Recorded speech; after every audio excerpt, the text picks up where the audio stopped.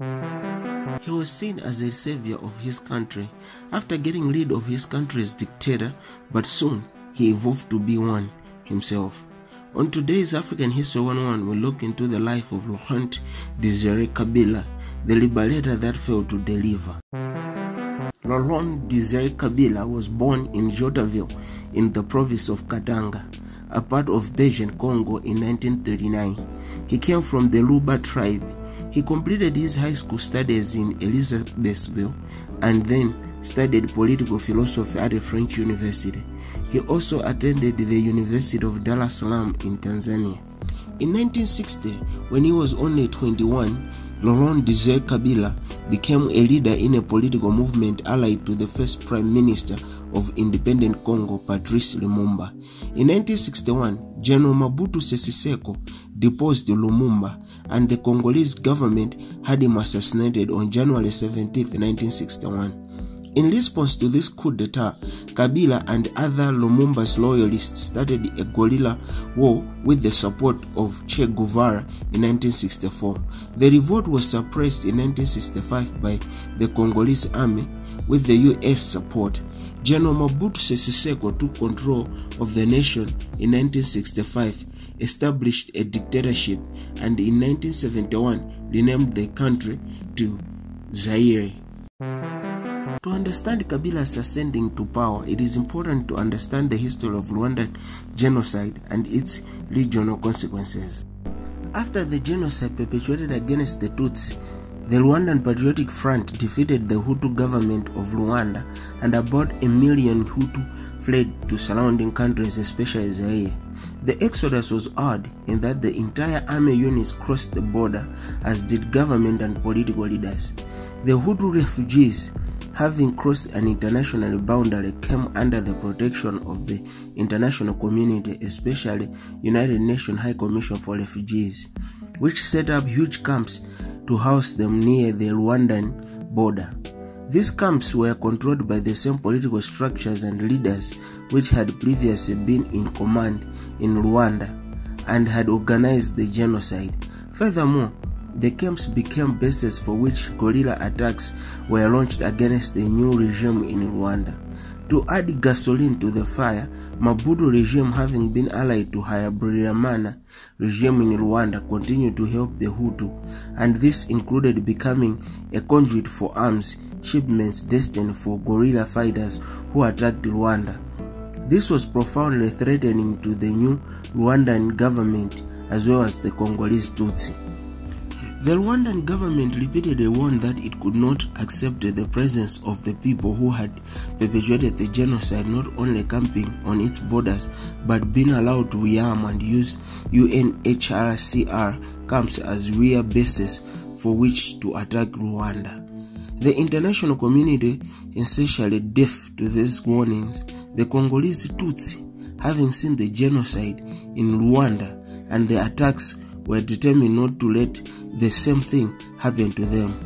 When the plan to operate another ethnic cleansing, this time against them, was close to execution, they descended from the highlands and conducted a preemptive strike against the Israeli army and the Hutu camps. This was the opportunity the Rwandan had been waiting for, and they immediately crossed the frontier in support of the Tutsi. At the high speed, they attacked both the FARS and the Hutu camps. Uganda joined the operation for essentially the same, although less pressing reasons. Anti-Museveni forces, including the Allied Democratic Forces, the Lord's Resistance Army, and the West Nile Bank Front, were using Congo as rear base from which to launch attacks against Uganda. No doubt the long friendship and shared guerrilla experience between Museveni and Rwanda's Vice President Major General Paul Kagame also contributed to this alliance. Museveni and Kagame were wary of the danger that this operation would be viewed as an invasion, thus reducing its legitimacy. Hence, the need to give the conflict a Congolese character. This was difficult to achieve, not because there was no openness to the Mobutu regime. On the contrary, dozens of parties and leaders were committed to his downfall, but because most of them rejected violence protests.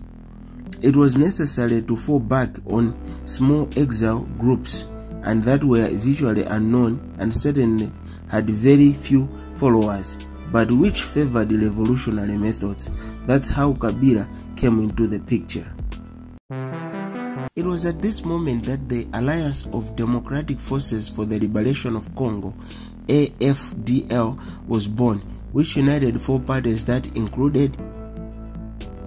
Kabila was chosen as spokesman, probably in part because he was the oldest among the founders, but more importantly because he had a long history of anti-Mobutu protest going back to the 1960s.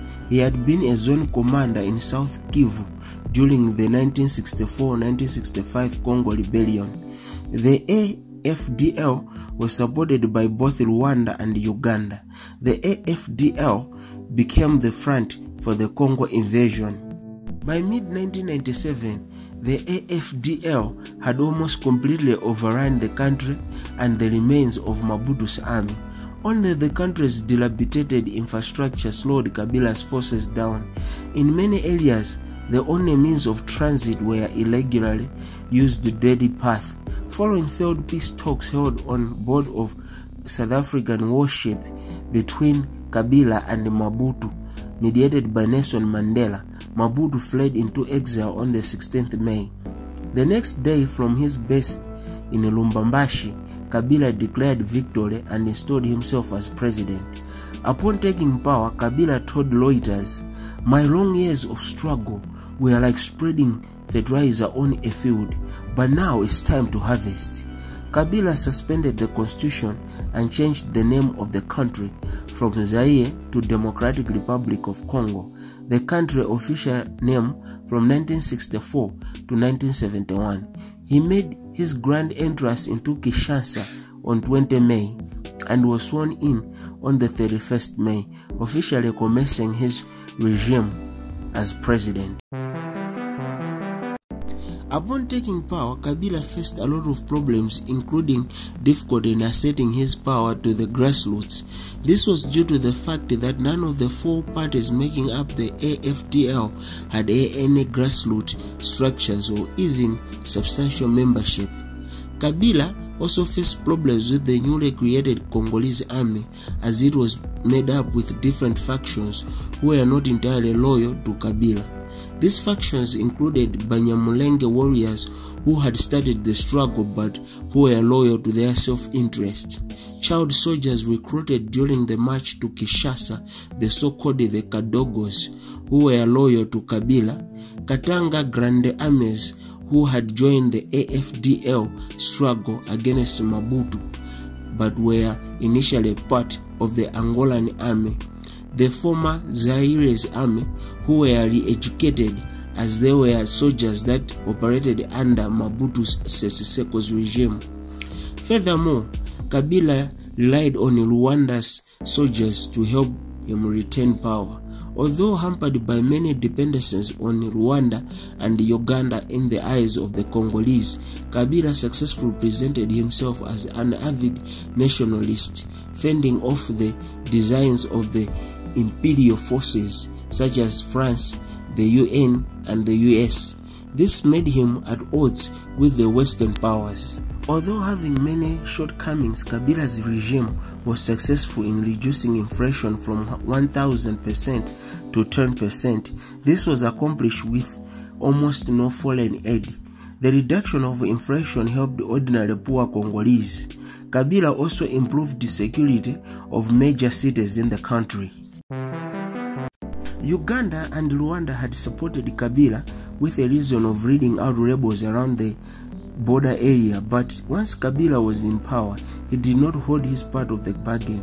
This led to tension among allies.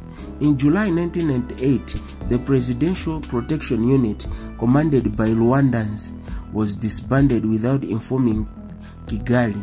Kabila attempted to disengage from his former allies by ordering all Rwandan troops to leave the DRC. Some of the defranchised armed groups formed a rebel group known as Rally for Congolese Democracy, RCD, which was supported by Uganda and Rwanda. The RCD launched a military attack to oust Kabila, steering Congo into a civil war. Kabila turned to new allies that included Robert Mugabe of Zimbabwe, Dos Santos of Angola, and Samu Mujoma of Namibia. All these countries sent troops to help Kabila to retain power for mineral concessions in the DRC. The civil war will outlast Kabila himself. Tell me in the comments if you want me to do a video on the Congo civil war and its economic costs to the country. Kabila was shot in his office on the 16th January 2001 by his bodyguard, a former child soldier named Rashid, and Kabila was taken to Zimbabwe for medical treatment. The Congolese government announced that he had died of his wounds on the 18th January. 1 week later, his body was returned to Congo for a state funeral, and his son Joseph Kabila became president 10 days later. Reasons why Kabila was shot is like finding out why was JF Kennedy assassinated. There are many conspiracies of why Kabila was assassinated, but 135 people, including 4 children, were tried before a special military tribunal. The allegedly ringleader Colonel Eddie Kapende, one of Kabila's cousins, and 25 others were sentenced to death in January 2003, but not executed. Of other defendants, 64 were jailed with sentences ranging from 6 months to life, and 45 were exonerated. Kabila left his country in turmoil of civil war and problems with his neighboring countries. While he managed to get rid of dictatorship of Mobutu Sese Seko, he did little to steer his country to a path of economic development and stability. That was his major failure. What do you think should be done to end the Congolese civil war? Leave your comments below. If you have loved this video, please subscribe to African History 101 for more African stories.